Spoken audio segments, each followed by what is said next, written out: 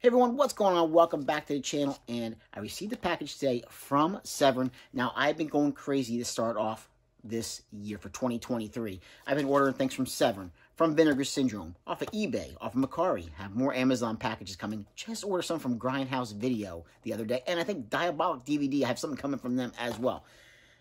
Yeah, I'm going to need another shelf, like I said, by the end of this year. But this one item that I wanted to pick up is, when people say, right here on the front of it, it's a 2-disc collection, which includes Mario Bava's final film. So this is from Severin, and it is The Devil's Game. And basically what this was, in 1981, Ride TV presented six-hour-long films based on stories by 19th century horror and fantasy authors from different kind of directors, all different directors. So, but this also had, like I said, Mario Bava is one of the directors doing a short or a feature-length film. Like I said, this thing's 6 hours long. I think the runtime, 445 minutes. It's going to take me a while to get through this, but there's the front, there's the back.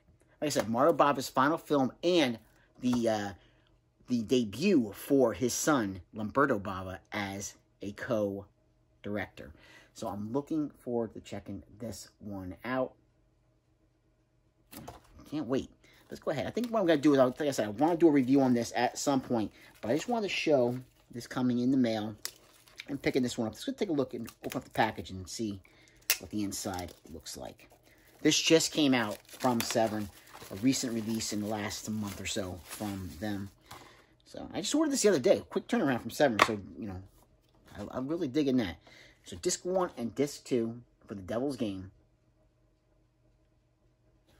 So right on the back, it provides Mario Bava one last chance to shine in his feature, which is called The Venus of Al, starring Daria Nicolade.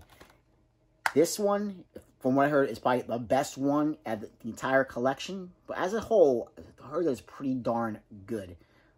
So that makes it even more interesting. The fact that his feature is like the best one on this set. So let's see if there's any alternate artwork. Probably not, but yeah, no alternate artwork with this. But I am definitely looking forward to checking out special features, audio commentary as well. Included with this, we have some interviews, and we have mostly just interviews and commentary for this particular set. But still, to be able to get this is fantastic.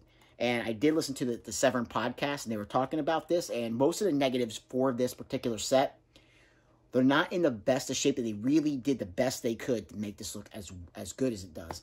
So I want to see exactly what they're talking about. I want to dive in and see how good it looks. But the one particular particular film in this 6-hour-long feature that was the best preserved was, thankfully, the Mario Bava one.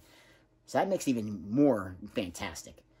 So yeah, The Devil's Game from Severin. And be on the lookout. I will be doing a review on this when I get a chance. When I get 6 hours to check this one out. So, like, subscribe, and comment, get a chance, and I will catch you in another episode. Take care.